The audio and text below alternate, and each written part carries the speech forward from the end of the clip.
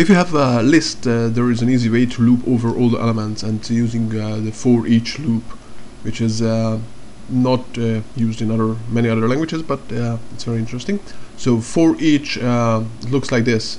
You have the for each keyword, and then you have a scalar variable that we are usually declaring inside a for each loop, and then in parentheses you have a list of values, for example just these words, the colors, and then a block. And what happens is that Perl goes over each element, takes the element, puts it into the $color. I don't use the word assign because it's slightly different. Anyway, so puts in the word in the $color, and then executes the block. In this case, this is just printing out the variable. Then takes the next variable, puts in the $color, executes the block. Then the third one, and so on. And when it's finished all the elements, then the for each loop is done. So in this case, it will just print out the 4 colors one under the other because of this new line.